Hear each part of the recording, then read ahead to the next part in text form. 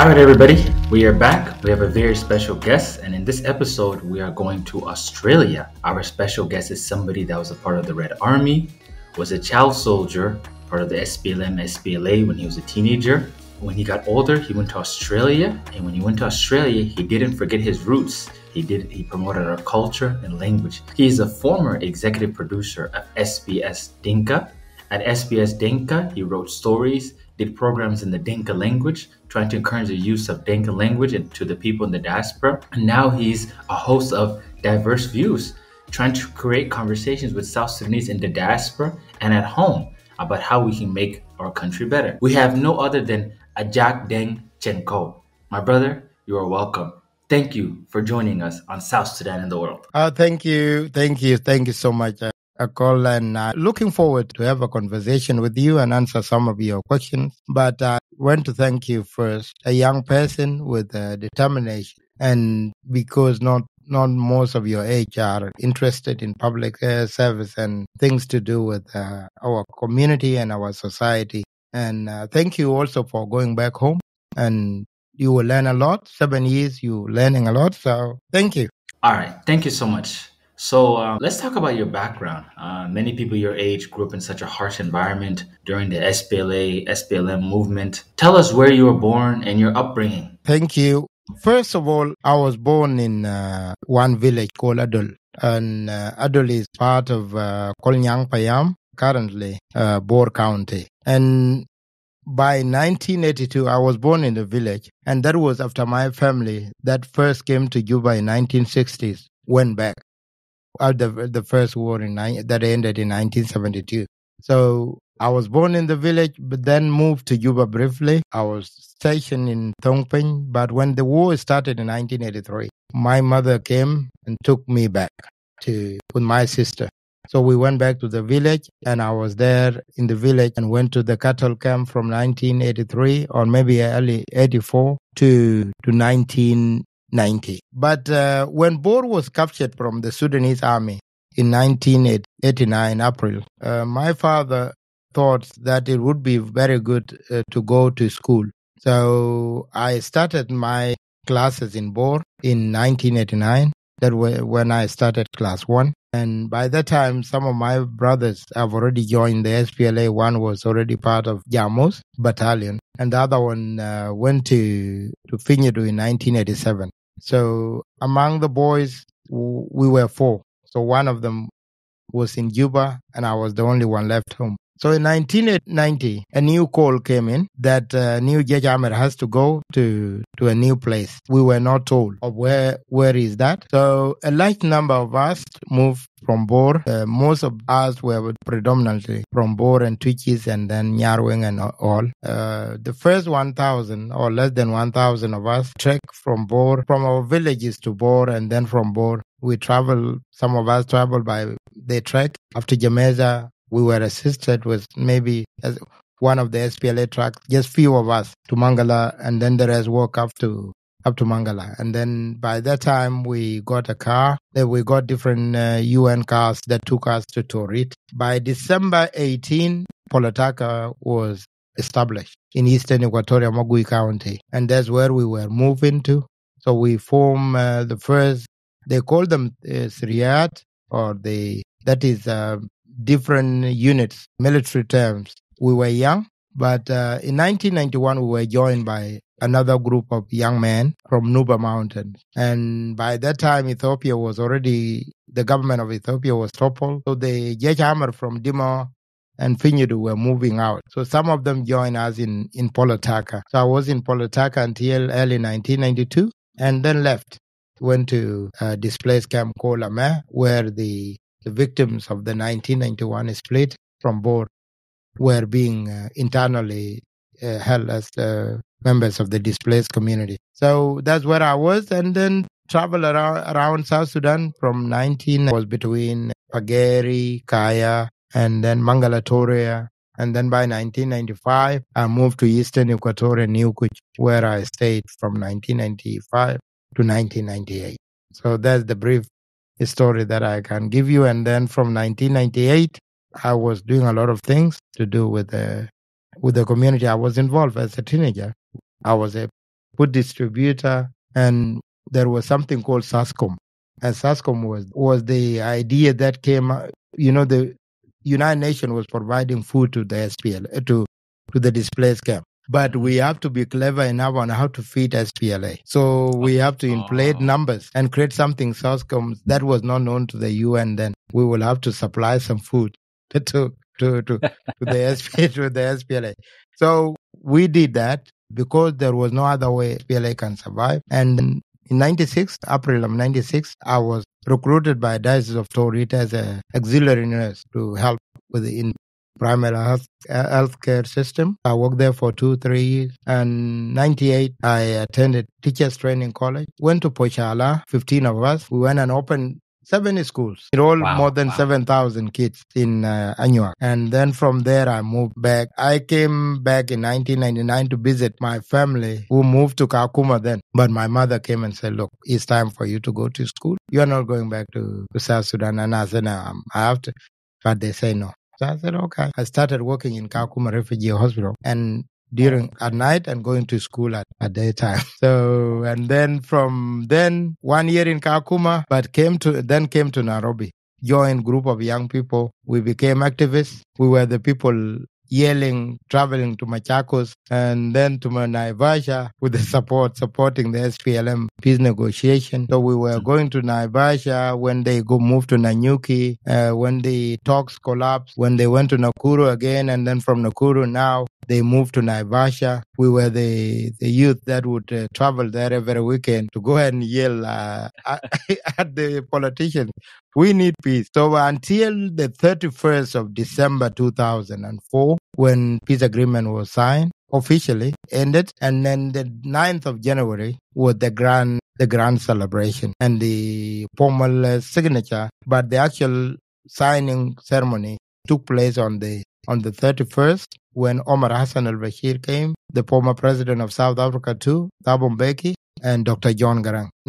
You were there? I was there. How was the experience like seeing peace come? It was very interesting, Akol, because that was the first time for us to see Omar Hassan al-Bashir. When he took over in 1989, that was the brutal time in South Sudan. This is the time that the Mujahideen started to come to South Sudan. This was the time that the bombardment became very worse.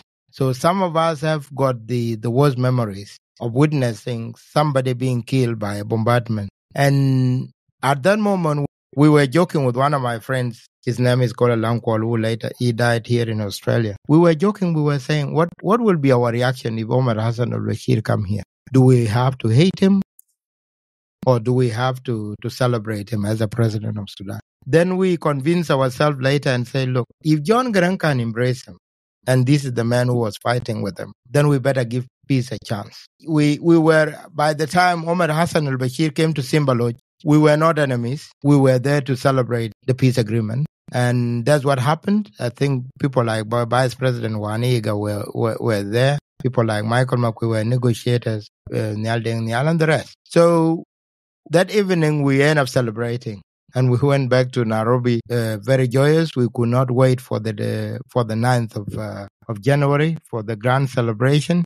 And I became involved with by that time there was a need to prepare people to go and do some cultural dances. So I actually prepared the Boer dances to go, and it took me 9 days to train them to be part of that. So that's what I witnessed that, and then we celebrated. It was a joyous moment. You would be shocked when we went to Nyayo Stadium. The Arabs, the North Sudanese, they could not shy away from South Sudanese. They were there dancing with their hima on and everything. They were just jumping in. And so by that time, everybody wanted peace. And I was shocked that the North Sudanese were in need of peace like us. So that day was a joyous day for the Sudanese people at large. It was not only about for South Sudanese. And that's what I witnessed. And also soon after, we lost Dr. John Garang. I was among the people who went and buried him actually. Oh, wow. Really? Yes. Our plane touched down on the 6th of August at Juba International Airport. I actually have the photo of the grave of Dr. John Garang and the metal that have been put down, the tile in the grave. So I was there. I paid my last respect to him. And from there, you have a unique background. You went to Australia before all of this. Before I went to Australia, I went back to, in October after the government was formed, I went back to South Sudan. I worked with Michael Makwe when he was the Minister of Legal Affairs and Constitutional Development as his office manager. Okay. I worked with him for 7 months. But by that time, my wife has come to Australia, and I thought that, look, I have a young family. And if there is a way that I can go and see them, and then I have to make a choice of either looking after my family or looking after money, if I were to get good money. I first went to U.S. I visited U.S. in 2006, came back to Juba, but in on the 1st of August 2006, I moved to Australia. I thought I would come for a month to go back and then just come and spend time to see my daughter and then go back. And then I made the choice to stay with my family and then say, look, I have to do something. I have to stay here. And that's what happened. So I was here for the first 6 months without a proper job. And then after 6 months, I went into community development. I was working with the youth, came and went through some training, was trained as a parenting across cultures a facilitator. So for 2 years, I was working with families. I was training 30 families every 13 weeks. Was it for South Sudanese or all nationalities? South Sudanese before at the beginning, but later I extended it to the Apagani community. I was doing that to the Afghanistan community because it was a comprehensive program. I was trained by one African-American, her name was called Dr. Marilyn Steele from California. One thing that we were trying to tackle is the issue of parenting for the migrants that came outside Australia from other cultures. And because she was telling us, you will face challenges and you need to understand the way of life in Western world, challenges that will come. And you must be prepared and take the concept of it, take a village to raise a child in order to bring up some of these African kids here. So I took that on and did well. But you know what people are called by that time I was not holding any degree. I have those basic training and there is always an idea of saying, oh, he's talking to us, but he's not educated. Yeah.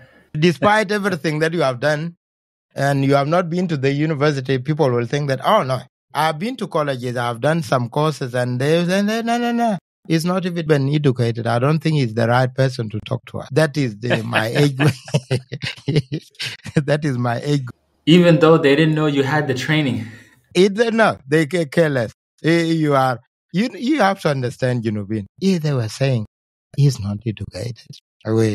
So what I did was that I said, look, I'm more into technology. And I may not, media is a passion to me. I started taking pictures in 1996. I bought my first camera in 1996, in June of 1996. So I've always been interested in media. And I've done a lot of to do with media. I don't need a training with it. I've been doing pictures. I've been doing videos before I even went to any course. Also, I'm passionate with Dinka language. When I was in English class 4, I was already a Dinka teacher. I started my classes in 1994. And some of my students are there with you in Juba. How did you learn to read and write? Somebody called... It is funny.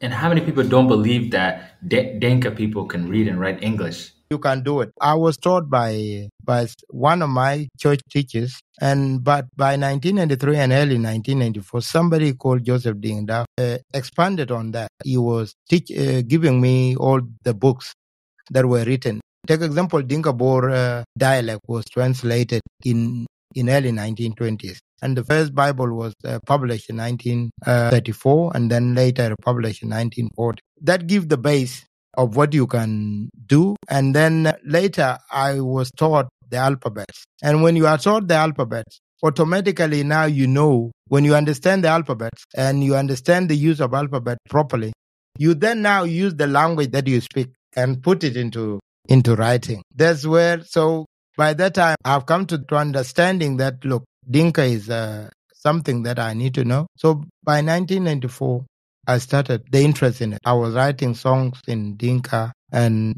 just lyrics, writing down. I will always practice. So when I came to Australia, I thought of what would be the best way to keep promoting this language. So I would just translate government documents by that time, and it was not big. But when I went back to school, I thought, look, I have to do what I like. And what I like by then was to do with multimedia, not as media. So what I did was that I went back to school to do information technology. Oh. So I did a diploma. Here, a diploma in I don't know whether in America here they call anything after high school is a diploma here.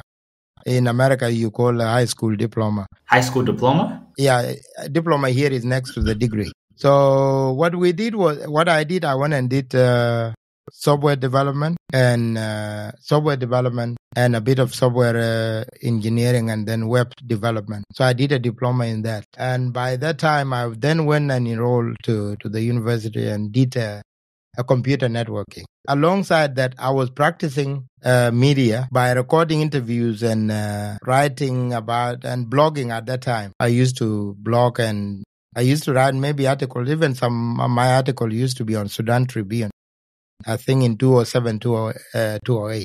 Oh, okay. I never knew that I will have and I will interview people, record them and keep them. So then in 2011, there was a census in Australia, and the number of Dinka speakers grew. I was one of the translators to SBS because there's an agency within SBS called In Language. So they do commercial and they do document translation for the government. But then there is a media section.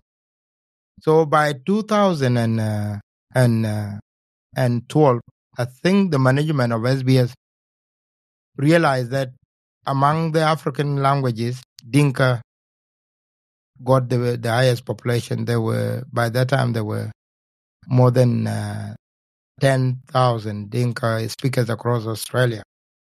And it is one of the communities with the high needs. So they introduced, SBS is a public broadcaster in Australia.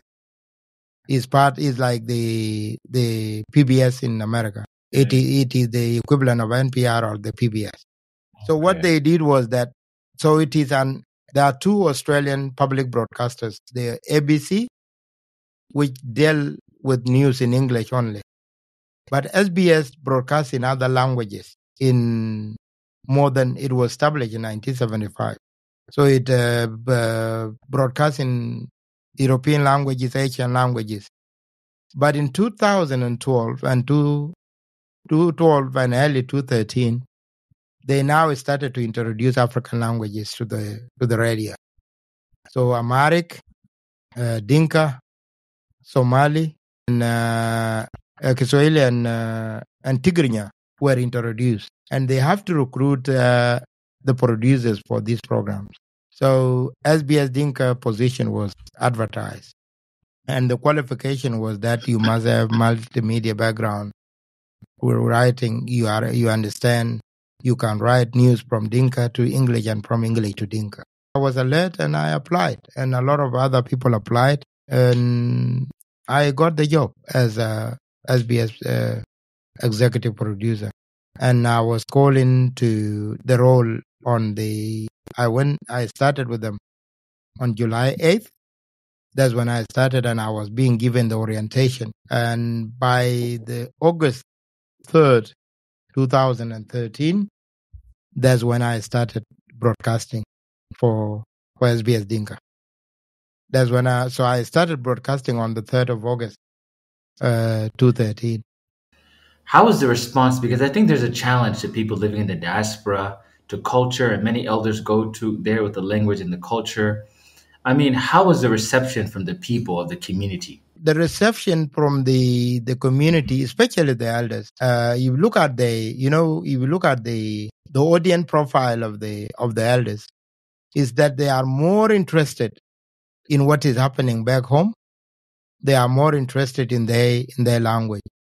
So they were so excited. They were so happy. They appreciate that this was coming. So we went well.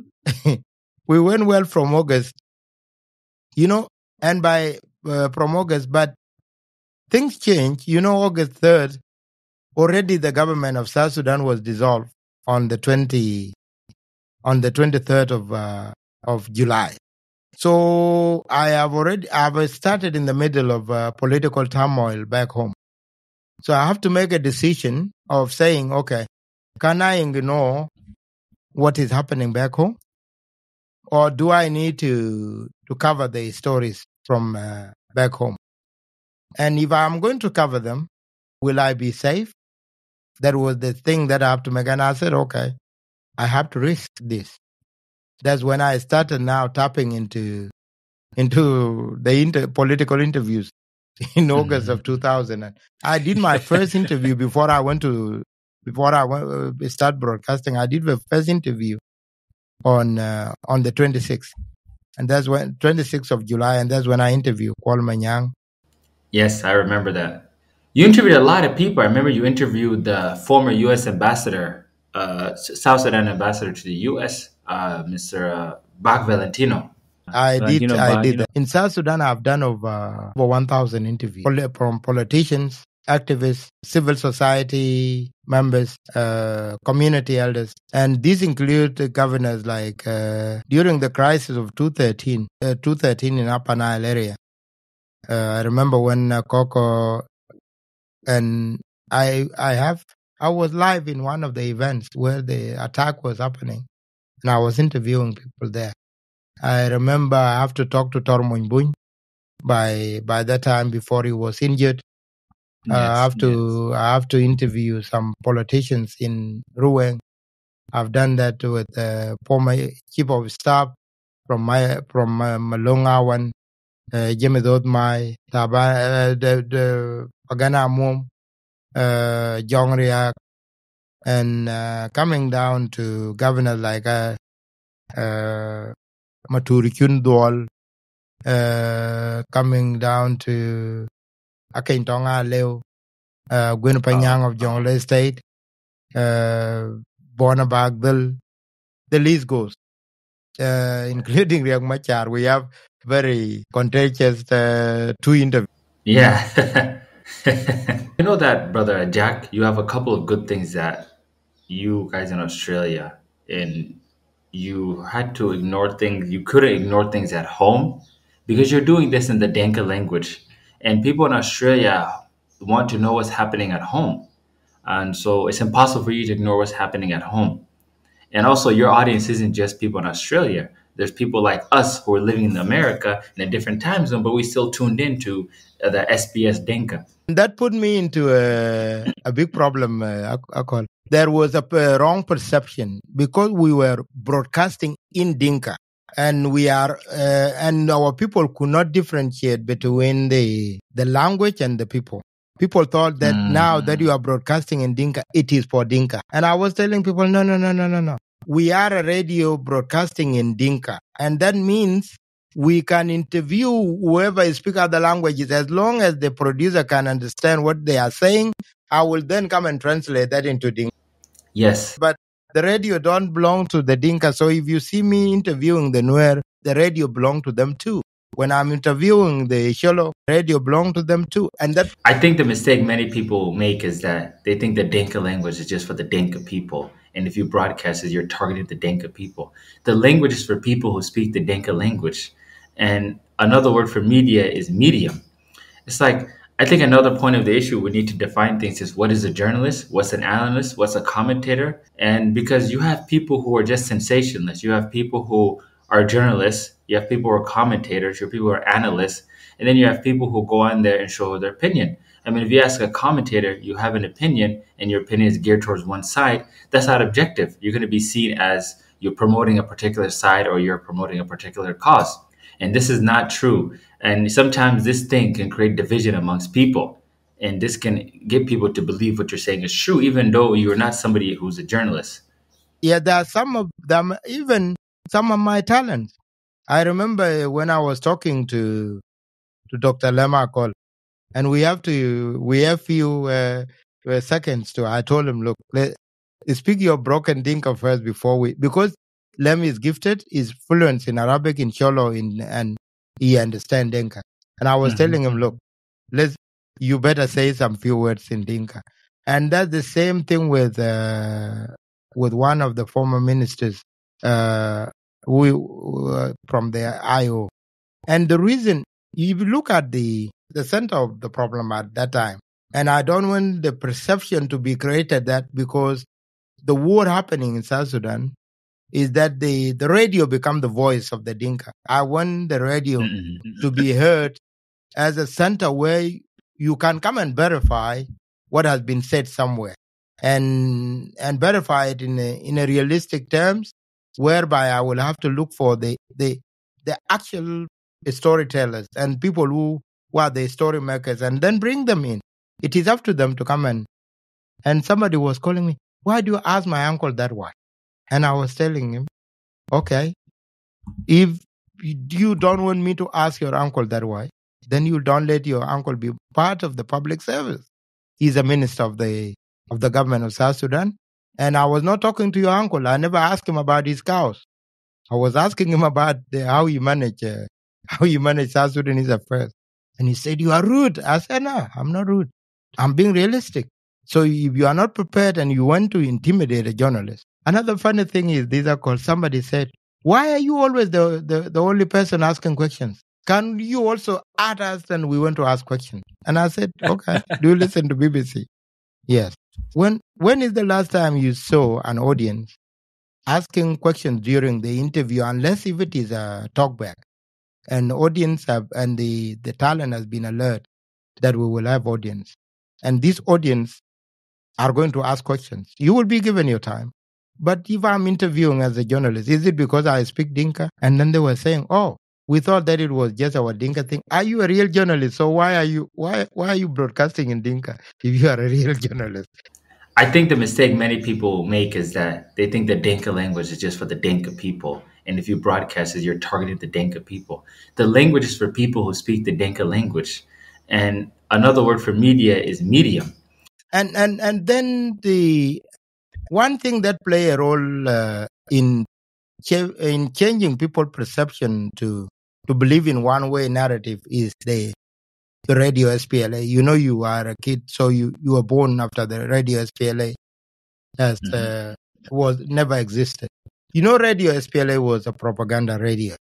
So what happened is that they will always talk about what they have done, the damage that they have inflicted to the enemy, and what Dr. John Garang says, and what is this, and then everything about Omar Hassan al-Bashir was always bad, or everything about Suara Dab or Sadiq al-Mahdi or Jafar Mamani Mary.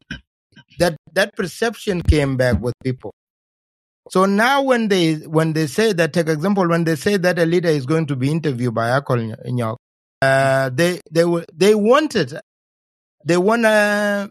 they want only the mic, not Akol. They want to come and let Akol give the mic to the leader, and the leader now will say to his people, I am now with Akol, but now listen to my message. So, and the moment Akol come and say, but hold on there, can I ask? Then they will tell you, why are you interrupting him? What they don't know, the mic was not for that leader to just come and lecture. The journalists have an angle in which he want the story to be told. But this is a process whereby we have to train our people, and it is our role as journalists to also train people. Another perception that is changing now also, Akol, is that anybody with a camera or anybody with a platform now is believed to be a journalist. Yes. Within our community. So if you go with your camera and go and say, Minister Woye, you are the good journalist. When you ask questions, no, you are not a good journalist. Arrogant. You are arrogant. So, but if you go and say, Minister so and so, there is nobody doing a job like you. You are the best, and you are everything. Now you are the journalist that will be invited every now and then. You are not a journalist. You are not even an opinionist. You are just a person who wants to survive. You got a camera, you need to be financed. And you are not a journalist. If you are a journalist, you will be critical on issues. And because even you will be part of the stories one day.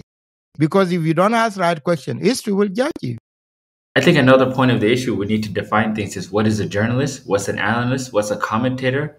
And because you have people who are just sensationalists, you have people who are journalists, you have people who are commentators, you have people who are analysts, and then you have people who go on there and show their opinion. I mean, if you ask a commentator, you have an opinion and your opinion is geared towards one side, that's not objective. You're going to be seen as you're promoting a particular side or you're promoting a particular cause. And this is not true. And sometimes this thing can create division amongst people. And this can get people to believe what you're saying is true, even though you're not somebody who's a journalist. No. They also believe, as you put it, what happened is this. You have mentioned something important. Take example, political analysts. You know, Junubin have problem with analytical presentation. I was looking at when you were presenting at the economic situation in Sudan and South Sudan and how these countries are connected. You know, until when we separated, people don't know yet. We are yet to have a border that has been demarcated and defined to define that we are totally separate countries. We are still connected by oil. People are still living in going from Juba before Khartoum start to have war to seek medical assistance in Khartoum, including the children of politicians. Mm-hmm, so that means we are not North Korea and South Korea. Yeah, we are enemies whose our type of enmity is yet to be defined. Because you find that a Sudanese businessman will fly to Juba and sleep in a hotel as he wants. And even has so many businesses and even married in Khartoum. And the politician ever married in Khartoum. But also when they meet here, there's one place here in Australia. There's one guy that we tease ourselves. He's a Jali. He's from the same community as Omar Hassan al-Bashir. And he's a North Sudanese. And during the referendum, I went and tell him, "Ya Kale, we are going to vote. And I'm going to reject you. I'm going to go my way." He told me a funny thing. He said, "You will reject me by vote, but are you going to chase me away when I come to the shop and we meet there? I will still eat with you. I will still joke with you. Do I care less?" And it was true. That was a true story. Now, I met him 1 week ago, and he was saying, "Ajak, what has changed? We separated the country. More than 10 years later, I'm still playing with you. I'm still joking with you. Now it is my problem. I'm the one now in trouble because the North is in war. But South now become even more better for us." So when you look at the way that we as South Sudanese, instead of being more analytical about situation, to understand that things that are bad now may turn out to be good later. When we went to analyze situation, take example, the leading figures now are Salva Kiir Mayardit, Lema Akol, and Dr. Young Machar, the SPLM G10, and the rest. If you go and sit now and have a talk show asking, where is the alternative? And then discuss the merits in which you saying, how are we, if Kiir was to allow everybody to be free today and we go into the election, who will South Sudanese elect as president and why? You will be considered, somebody will say, okay, is Riek Machar and you must speak like that Riek is the leader, Kiir failed us. But when you say no, I understand Kiir failed us according to you. But can we see what will make Riek more better than Kiir? Let's come and discuss that. And then also the citizens in Maban, the citizen in Reng area. Or Reng, take example now, Reng is home now to thousands of people that are fleeing the Sudanese war. The citizens there are the one helping these displaced people to settle. Now, so this community is burdened. They got a burden. Okay, if you're going to ask them later, in 2024 elections, will you vote for the government? Or is there an alternative opposition that you will vote for? Somebody will give you a honest opinion. Because if he's providing his own food to feed people that cannot be fed by the government, or maybe the opposition is not very vocal enough to rally the support for these people, then that person may end up not having one of the two or voting for. Not even voting, because he will say, no.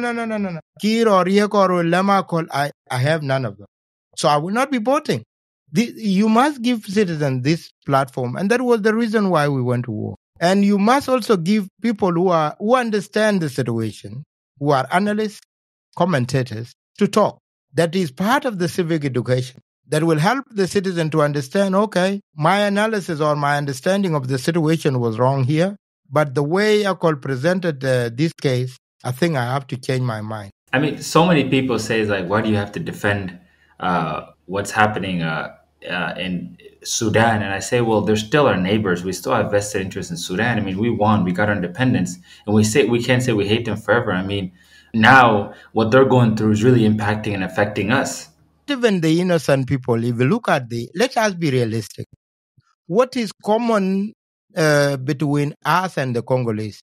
That is not common between us and the North Sudanese. There is nothing common between us and the Kenyans and the Ugandans and the Congolese. We have more than 1,000 kilometers of border.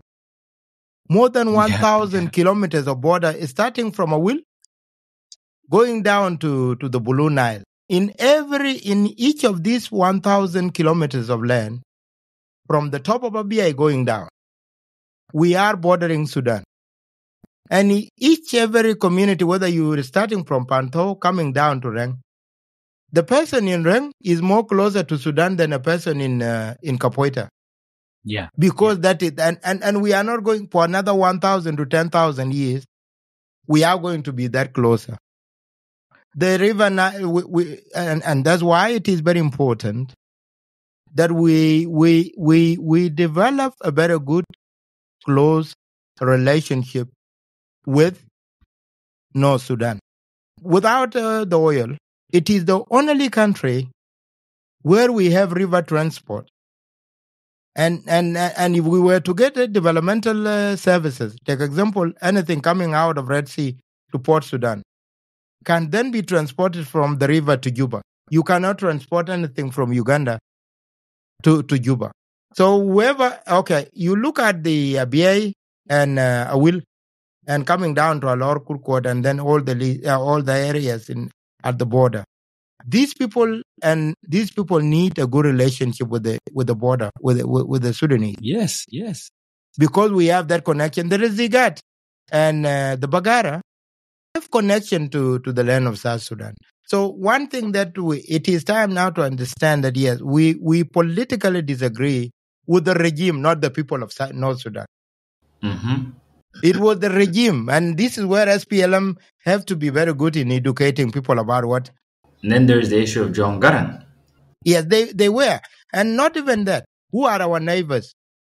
Our neighbors are the Nubians, the Nuba Mountains, who stood with us during the 21 years of war. Who are our neighbors? Are the Angasana, the Blue Nile. Malika Gari is still there. So if somebody say don't see them as our brothers, I think something is wrong. And that was the ideology. That's why Dr. John Graham was saying the idea of New Sudan was an option because people in the Eastern Sudan, in Bija areas, in Western Sudan, and in the Nuba, in the far north, were exactly suffering like the people of South Sudan. So that's why it was that there was a collective responsibility to topple the government in Khartoum and to ensure that there is a government in place that is offering services to all the corners of the Sudanese people, not the separation. Separation was not an option. Separation only became an option when Omar Hassan al-Bashir did not take making unity attractive Exactly. as a responsibility. But it was not an objective of the SPLM. SPLM would have not disagreed with Guy Tut because Guy Tut was a pro-South Sudan independent. Bona Malwal was a pro-South Sudan independence. Why SPLM never advocated for the separation of the South? It was only accidental. So they need to understand that. I mean, even when you talk about the issue of New Sudan, he's really talking about all the marginalized groups in Sudan. He's talking about the Nuba people. he's talking about the people in Darfur and people all this. So when you talk about John Garang, you have to know the history. He was somebody who had a support of guns amongst many people. And you find people in the Bija, the Nuba Mountains, and Darfur people who support John Garang. So you have to know, you can't claim to be an expert when you don't know the difference between the SPLM North and the Nuba Mountains. It's very important. That's why he was the most welcome man on in the history of Sudan. Even, and I was asking one of my uncles who is an SPLM, I asked him, how did you guys fail to understand the vision of your own leader? And even when not even that, even during the moment when people like Uncle Vice President Waniga, he used to think SPLM or Kuma Betana. And then he will use this word. Baden lo namshi namshi lo beled betana de tala gale junubin bamshi shumal zol al dar yamshi masjid yom jima bamshi masjid zol dar yamshi kanisa yamshi kanisa yom alad. Oh, that is the secular Sudanese city that we want. That's none of our business. It's none of our business. It was then, that's how when the prisoners of war that were arrested, that were captured in Yei, were then integrated into the community. And some of them were allowed to get married to Dinka girls. And these were prisoners of war who are Arabs and Darfurian, who are Nubian, who are whatever, who came as Mujahideen. They were integrated and they were told, look, you are in your country. Live as you want. And later when peace comes, you will be allowed back to go to your village. Some of them have not gone back now. Why? Because they have find the reason to leave. To stay. To stay there. You know, recently I was in October, I was in Uganda, in northern Uganda. And I went to a refugee camp called Nyamazi. And there's a very big number of Sudanese refugees coming all the way through Awil to Juba and then from Juba to northern Uganda. I went and visited them. Why? Some of them don't speak English, and the only people that they are relying upon them now are their brothers from the south. Go to Nyumazi and some of the northern Ugandan refugee camp. Who have the biggest shops are the Darfurian and some of the Nubians. Are they living as brothers? Do Ugandan even know the difference between them? No, they don't. They look the same. No. So one thing that has to, because of lack of civic education, everything is changing. The ideology itself is changing. And if you look at some of your generation now who are 30-year-olds, in 2005, they were kids. We're kids. Yeah, they were kids. These are the kids now that you find in Juba. They are either into security services, they are either into police, or they are in the army. Now, without ideological schools or without historical presentation to these kids, they will have to invent their own ideology of what South Sudan they want. So these are you find them on social media, the same generation who know nothing about why people went to war. So then it will become now about his own supremacy. So if he is Dinka Bor and he thinks that he's better than Abilang, so when the Dinka Bor are the one ruling today, you will think that, why would I talk with Abilang and we have done this? Or you think that because they know nothing about the history of how the Abilang people have suffered and how they have struggled at the border, he will not see you as a liberator. So you will tell only what he understands. He will just come and say, oh, and this is my story. And we were the liberators then. And this is what we have done. At the end of the day, that is where things become murky. So there is a need of more education. Has really affected many people in South Sudan. I think of how I had a conversation with one of my relatives, and I said that the new generation of people coming from ages of 18 to 25 who were sent to grow in Cairo, Kampala, Nairobi, Addis Ababa, or some places in the US, Australia, they have a different exposure and different lifestyle that they've lived. I mean, for example, I have relatives of mine who went to Kampala or went to Nairobi. When they come to Juba, they see that, okay, you guys, have generators, the power cuts off. There's those developmental challenges that they see, and they don't really know these historical SPLM figures. They say, okay, who's John Gordon? Okay, you mean the guy in the money? That's how they know them. So there's a new generation of people who don't know the history of our country, don't know the history of the South Sudan, and they don't know the ideological differences between John Garang and Turabi. But now they don't see the historic nature of the SPLM, SPLA, and some of them look at Sudan or Arabism or Islam as these are the people, but it was an ideology. And if you look at some of the challenges, Turabi and Garang had an ideological difference. And this ideological difference after 1985 changed because when the NCP took over, they really decided that they were going to fight the NCP. And John Gunnan talked about this a lot. He said that we are for a secular state. If you want to go to the mosque, you go to the mosque. You want to go to the church, you go to the church. But the SPLA is a movement and a revolution for all the people of Sudan and for how do you say this, for one Sudan, a new Sudan. And these are some of the things that historically, and one of the reasons people succeeded because as we always say, the government in the Khartoum failed to make unity attractive. They failed to build roads, build infrastructure and projects. And most of the oil is coming from the south. And you see Khartoum has all these resources. So they failed to deliver on that. And so these are things that they have to be taught with that. But now, how do you deal with the diaspora on topics of civic education? There are people who are born in Australia. They never left. How do you educate them on South Sudan? One of the things is what you are doing now.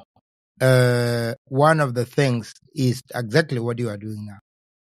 If you are pay attention in the last from 2013, we have also produced another behavior, and that is the behavior of yelling out without context of what you are saying. So where you can just when you decide you don't want to verify any news, if you heard that Kir has done this, you don't want to verify where is the source of that information, and you have your microphone, you got your TV, you got your webcam, you go to Clubhouse, and then you make allegation, and you believe in the allegation that you have made is verified by those who support you, and they believe it now. And another thing that we have also developed within the last 10 years is that a self-appointed supporter of any politician is dangerous than the politician, because what they are spewing out is more dangerous to South Sudan than what the politicians say. And then there is also another behavior also I call the same Clubhouse voices are more respected than journalists. Yeah. When they go to Juba, they are the one they are actually welcome at the airport, and they are given cars, and they will do whatever they want. And that will tell you now, okay, what the politicians and I even came across one segment where one of the loud voices even say, I've just finished now talking with one of the highest official in the government. And he's saying that the last show that we have on Clubhouse, so and so was listening, and he has appreciated he has appreciated us for the role that we have played. I then said, okay. If these politicians are listening to these vitriolic voices, then what is the future of the country that they believe in? What is the future of the country? Also, their own legacy. If they are going to leave, what will happen to their own legacy? How to combat that will be now bringing voices that are able to educate, have a conversation the way we have now. I don't think we have attacked anybody, and we have not promoted any ideology that could be dangerous to individuals or groups. Also allowing experts that are reading real stories. We have also experts that have decided to read with one intention. They only read and study to quote what favor their side, not what favor the masses. And these are the experts that they have blocked their mind in a way that they don't want to be analytical with the situation. And the same experts, and this is one Australian told me that I have discovered South Sudan, give South Sudanese one argument for 9 months, and they will change their mind after the 10th month and shift to another one. So what we need to understand now is that to educate is what you are doing, and to educate also is to advocate to the government agencies, allow experts, especially media experts, allow us to help you. It is not bad that if your ministries understand what citizens want. Take example the president. If the president is surrounded by a team of media experts, I don't think they will be able to help him. In a way, take example that we are doing podcast now, sitting around him, writing his own speech, let him record at his will, at any time that he thinks. He did that, produce it to the masses. You are able now to change the perception. If the president understands this, if he has to address the situation in ABA, if he has to address the situation, you do that. You don't have to bring him on the TV. Give him the microphone wherever he is. Come and use that. Come and sit down as an expert. You are an audio editor. Edit that. And let the people get it. Go and play it on the TV as a grab. Then the citizen will be informed. Tell her the information. Not coming to the TV and argue with us as a minister or as a official. You are coming to argue with us. You are also giving us information that will be verified within 24 hours that you have just lied. And you don't want to be told, but the video that you have even recorded will prove you down the line that you have actually lied. So what we can do is let's educate. And then also within the journalist community, they must look at each other back. They don't need to be. They need to build a base where they are able to share ideas. And even though they will have different angles when they are telling stories, there must be. I will give you an example here in Australia. When when one media house covered the story and they got it wrong, you are not asked to directly criticize them. You are only asked to go and do the second story that will counter what they have done. But you are not saying, oh, he has done it worse, he's the worst journalist and he's done. No, you are not destroying them, but try to give your audience the alternative, the flavor that they miss from the other news. And that's what we need to do as journalists as well. I think the biggest issue when we talk about the media, and I notice this from my side, I would say studies find that, sorry, I'm going back on my political analysis, but when you get the numbers, that's the job of an analysis. Whereas there's people who are sensationists who say things that provoke people. And the people they bring on board are also people who are provocative. And you saw this when during the conflict. I think a conflict, you say I think you see the violence on social media, how people take it and say this didn't happen. And the worst part is that when you get from any media, you learn that media doesn't challenge critical thinking and it doesn't make sense. It's just crazy because I think about how many of our people don't really want to be critical thinkers, and the social media area kind of pushes them to do that, and it doesn't make sense. I will give you an example. Somebody called me and said, your problem is that you bring our elders to your radio and you then start to interrogate them as if they are in the police station. And then I ask him, but what is the role of the journalist? That is what we are. And then your main thing, you have only simple objective. Listen to the question that the journalist is asking and listen to the answer that the politician or whoever being interviewed is going to give. Your role now is going to sit down and make a decision over that. And it is even the Dinka culture, I call. Take example, or the South Sudanese culture. If Ajak and Akol fight, there is a Dinka concept that says, if Akol talk first, please verify the story from Ajak. Mm-hmm. That is the Dinka concept. It's not only about media. It is the Dinka that that means you have talked until we listen to the other one. So this is the concept that comes to journalism. We tell people that, okay, take an example during the war, and that's what they were telling me. Oh, there was coup. Why do you want to verify it anymore? I said, okay, I need to verify it because it doesn't, if it is said, that doesn't qualify that it was. I am not saying that there was no coup, but you have to qualify that this was the evidence, and this is the evidence. And when these evidence come together, then we have the burden of proof. We have proven to the world that, okay, it is true. And that's when I asked Riamachar was saying, I never participated in a coup. I said, okay, but why did you went and announce the toppling of the government? If you were a victim, you will better go and say, I am safe, but I was the target, but now I'm safe. But I don't know why did the government do this. Instead, you went and announced and you went to topple the government. That would warrant the suspicion that was a level on you. People could not even understand it. They're saying, no, you don't even ask the young Machar a simple question. He has no right to talk. And I said, no, you don't know what you are talking about. But even the media, you want your listeners or politicians to talk about American elections, and you have people who you'll be challenged. So when you're interviewed and you're questioned about something about the economy, they'll say, well, you made this statement on this date, January 2021, and you said 1, 2, 3, 4, 5 when you were on the call.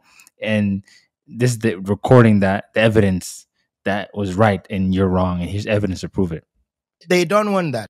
And they don't want that. But the worst part of it, coming back to the diaspora, is these are called. The worst part of it is that the worst critics that I came across are the people that live in the US, Australia, and Canada. Yes. These are the people that understand what is democracy. Because I came to discover one thing. You know, when I interviewed these elders and I want to appreciate them, majority of them will say sometime, look, okay, I'm ready to talk. They have no problem. Whether they deny it or they accept it, they are free. They understand the idea of liberation. But if you go and pay attention, close attention to the internet, the critics and the promoters of disunity within the South Sudanese societies are the people based in the West, majority of them. And then you ask yourself, what is wrong with these people? They are in the comfort of their own homes. They have lights, they have water, they have children that are being taken to school, they have the welfare system, and they don't want the same thing to the people of South Sudan. That's why they are anti-journalists, that's why they are anti-analysts. Another thing, somebody who has never worked here will then go to South Sudan and say that I'm going to change South Sudan. What skill are you taking to South Sudan? If you cannot be self-employed,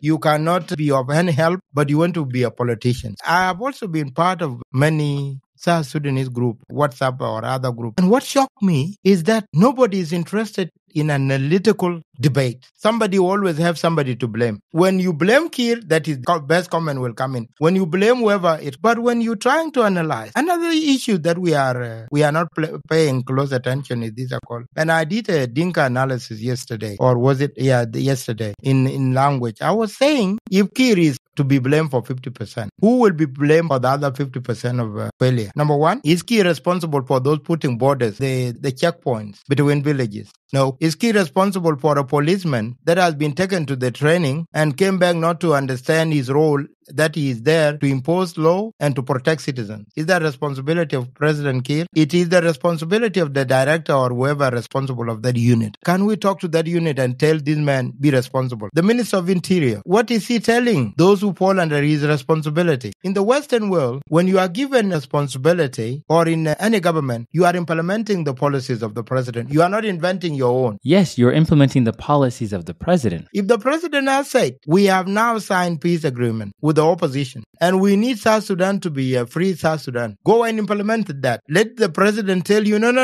That's not what I was telling you. And you will terminate your service. Then you will say, at least Banya, I was doing your work. But then you contradicted yourself, I will have to leave. But that is not the case in Juba, Sudan. In Juba, Sudan, somebody is going to invent his own way of doing things because he need to be powerful to work on. That was the concept during the SPLA, because I'll give you an example. In 1996, I owned a cassette radio and a small national Panasonic. Somebody was agitated by that. He's a soldier. He's an SPLA soldier. He came and said, "Ita Jajamar?" I said, "Yes." Amultiba. So I'm melted tiba. So I have to stand by attention. And he asked me, in the crowd, come to board. I said, "Minor, I don't have any star. Or even I don't have any rank. Kevian Tukun in the radio. Why would you have a radio?"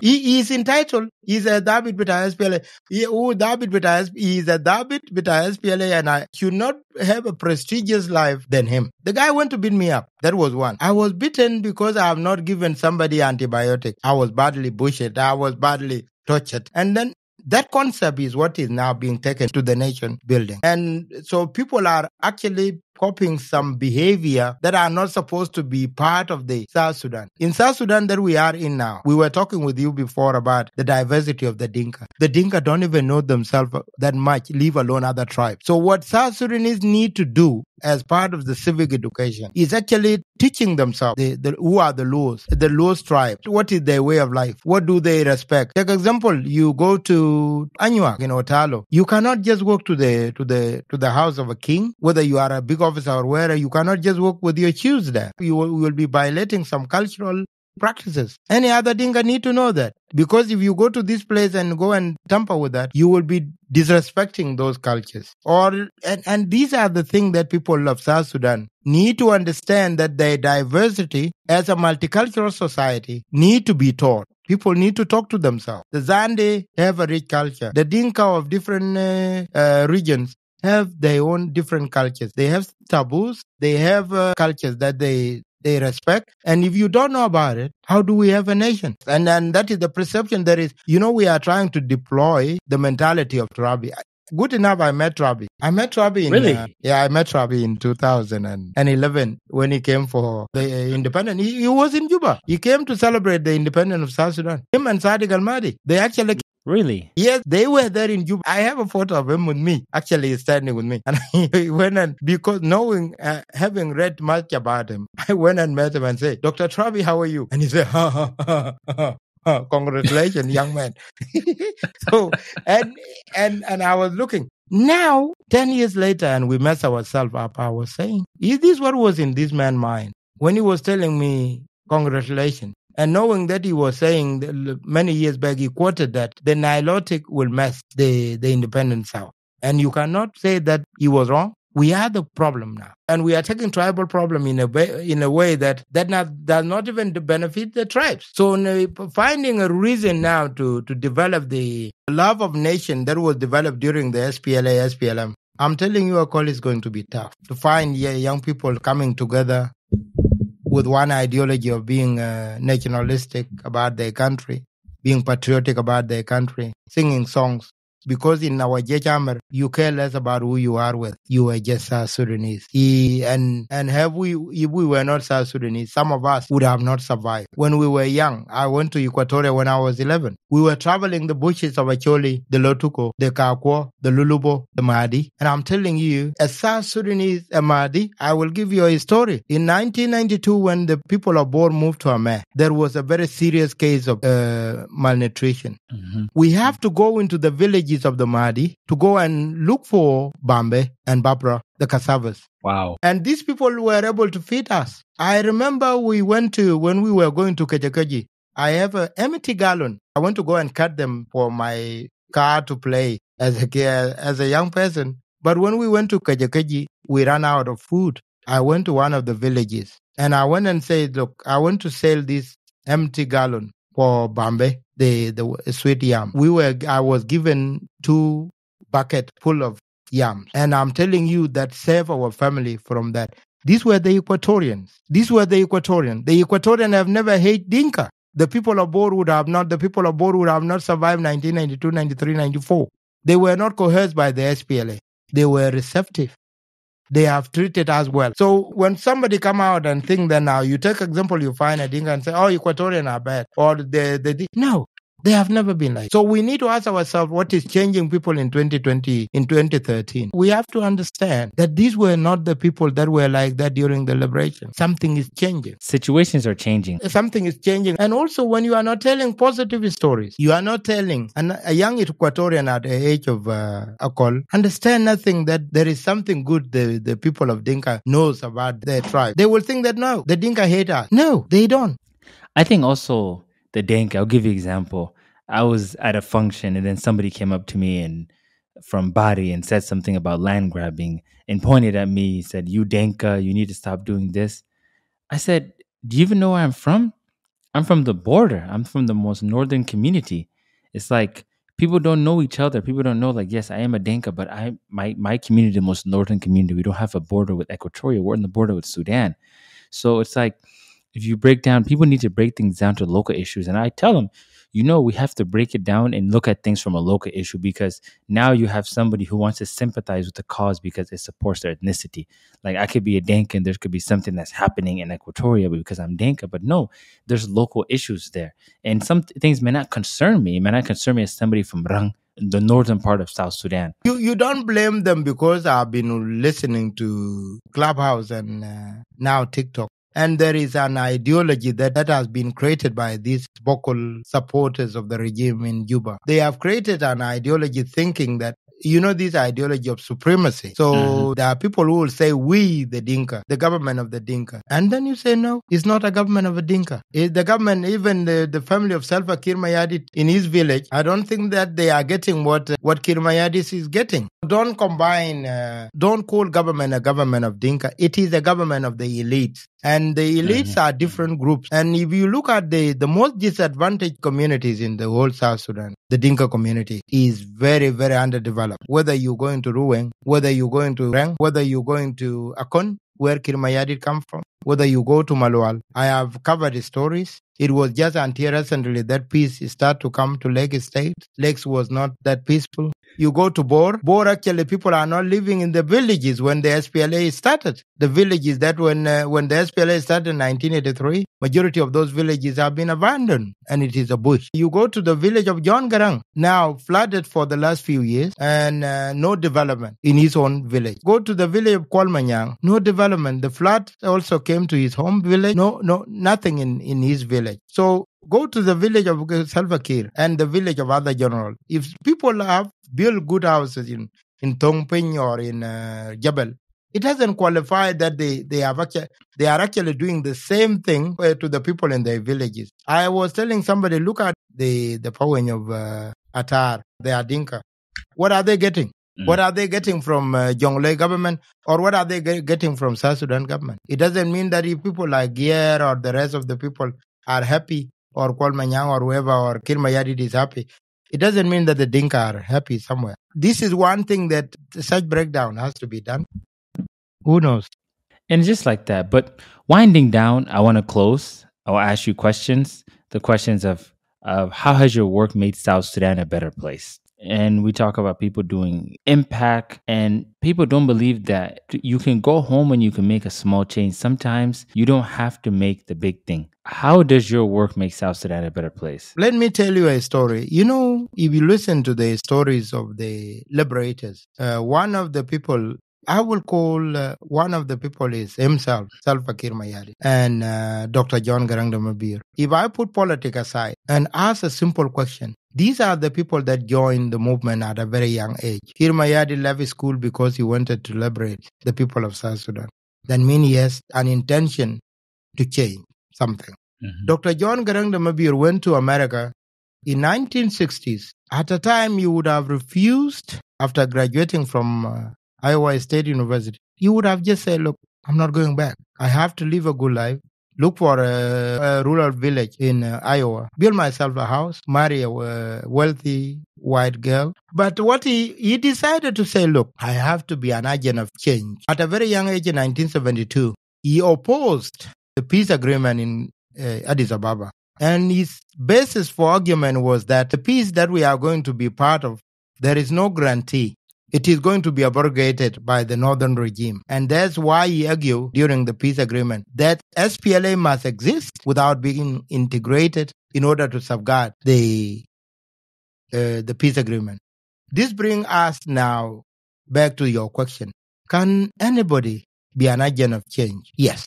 If these young people, they don't have plane to travel with, they don't have cars, they don't have bicycle, but they work, they could trek up to Ethiopia. Some of them trek up to Congo. Dr. John Garang, they were surviving with what they call Tumuni 50 cents of Kenyan shilling in 1965 when they went to Kenya. They suffered. And this is the man that was supposed to go and say, no, look, I have suffered. I cannot go back to that dirty place. He came back. And the man died without getting the money that he was supposed to get. So if you look at the younger generation, from Akol to any other young person that may listen to this podcast, there are three things that we have to do to change. Number one, we have finished learning technical skills from the universities. You are a political scientist. I am a journalist, but at the same time, an IT person. But why do I love talking about South Sudanese issues? Because I want to leave a country where my children can say, at least we belong somewhere. You have gone back now. You have also done what John Graham would have did. You went back. You can survive in the U.S. You speak the language. You understand the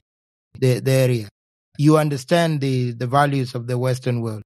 You can work for any senator in the U.S. You can be paid thousands of dollars. But you choose to go back where you don't have air conditioners at a time, fuel at a time. But what do you want? You want to be an agent of change. And this is where young people, young South Sudanese people need now to talk to people that can mentor them and let them also understand the dynamics of each story. Let them not be fanatics without listening to real issues. Otherwise, they will have no country that they are proud of.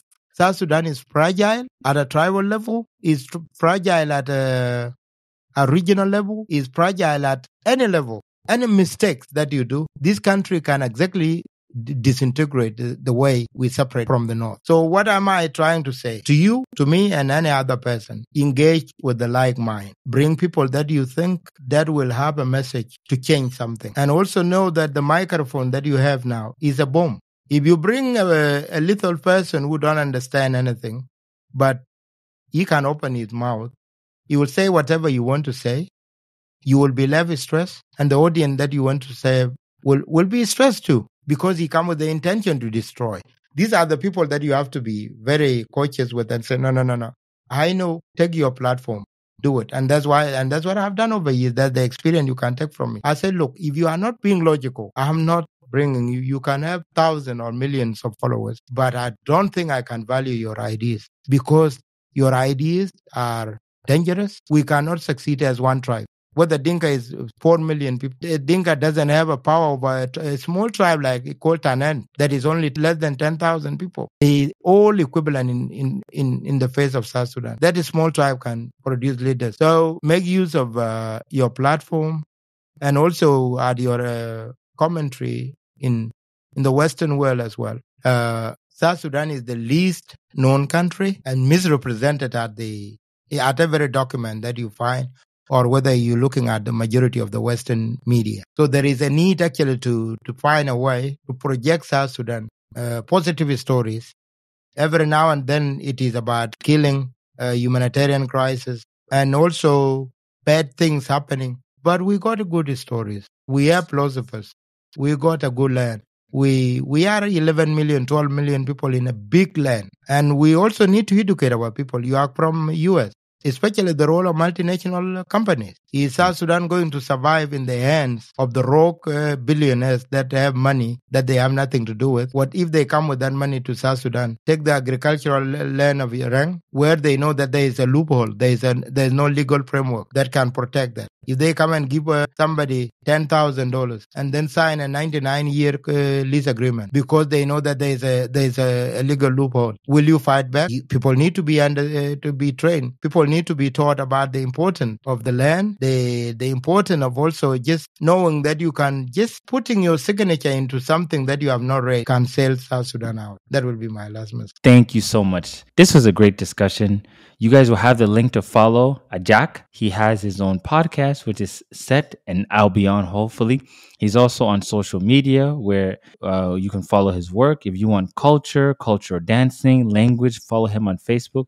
He's also photographer. He posted some pictures, and he has a lot of pictures of history. Thank you guys. See you next time.